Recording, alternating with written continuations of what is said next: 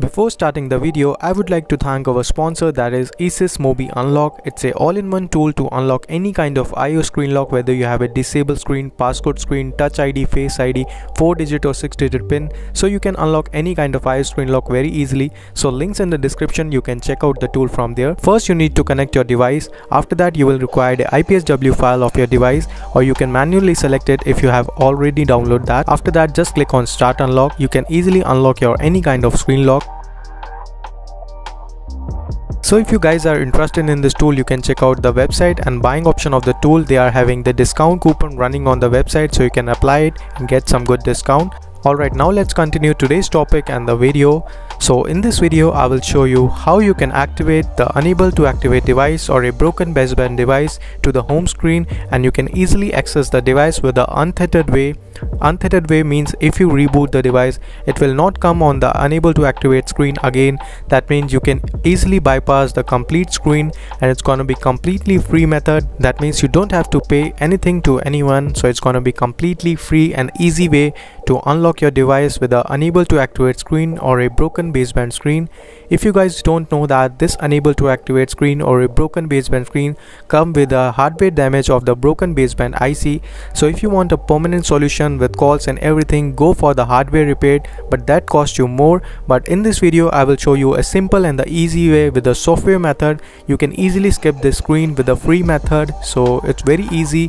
So I will show you the complete step like how you can do that and which devices are supported and which is not. So do not skip the video and watch it till the end. If you see on the three tools, the I may show you N.A, that is null, and if you try to flash it, it will still show you the I may is null. That means the device is the broken baseband, the I may is not showing. So if you are not sure about the device is broken baseband or not, just flash it with a quick flash mode and see the I may is showing or not. If it's not shown, that means that it's a broken baseband device, and if it's showing the I may, that means the device is normal, and try to reactivate again and that will work. Now the step number 1, you have to jailbreak your device with the checkra jailbreak Windows method, or you can use the Mac or Linux. So I've already made so many videos on the checkra jailbreak Windows method with the latest ISO, that is the 0.12.4. so you will get all the links in the description blog link. First you need to flash your device with the USB stick and make the USB bootable. So with the help of the Rufus tool you can easily do that, and you have to select your partition screen, whether you have a GPT or MBR, and just simply flash it. Now after importing the ISO file, you need to click on flash and it will make the USB bootable. After that close the Rufus tool and you need to reboot the PC. Now you need to select your pen drive from the BIOS so that we can directly boot it from. Now you will see the checkra 0.12.4 and it supports the iOS 12 to the latest iOS 14.7.1. I have already made the video on the latest jailbreak, so you can watch that. Now the device is currently on the unable to activate screen. Now just connect it. Now the checkra jailbreak support iPhone 5s to iPhone X, A7 chips to A11 chips, so you can jailbreak all the checkra jailbreak supported models, and you can use this method only with that. Now currently I'm running on the latest 14.7.1, so you need to allow the first option, that is allow untested iOS option, and for the A11 device like iPhone 8, 8 Plus and iPhone X, you need to allow the skip A11 BPR check. If you don't know how to jailbreak the iPhone 8, 8 Plus and iPhone X, you can follow this video in that I have shown each and every step. Now put your device into DFU mode and follow the instruction on the screen, and that's all, you're ready to jailbreak your device. If you face any kind of error in the jailbreak, just try to restart your device and try it again, and then it will surely work. Now the device is jailbroken successfully and is still on the unable to activate screen. Now we need to go to the Windows machine again to solve this issue. Now to reboot your PC, you need to quit the checkra app and just type the reboot and hit on enter and unplug your USB stick, and you are back on over your Windows machine. Now to solve this issue in free way, we will use the FRP tool latest version, currently 2.6. If in the future the new version will come, you can use that too.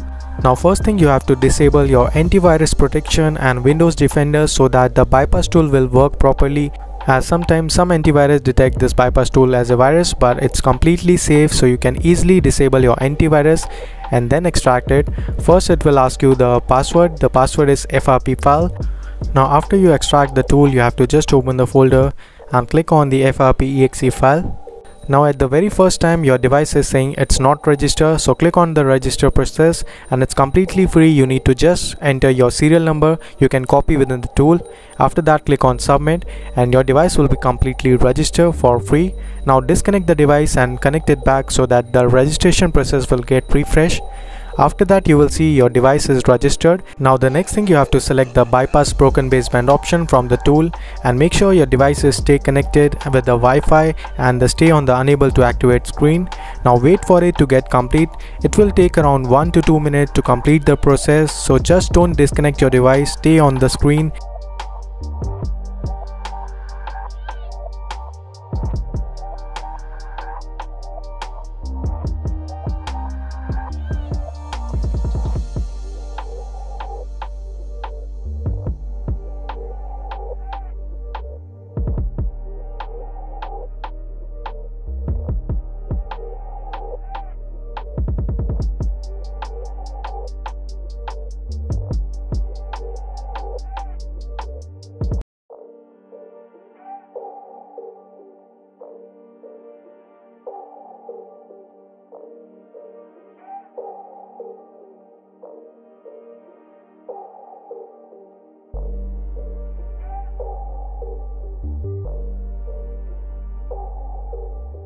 Now in the middle of the process, it will ask you to trust your device, so you have to unlock your device and hit on trust and just click on OK. And if the trust button is not appear on the device, just ignore it, just click on OK and it will proceed.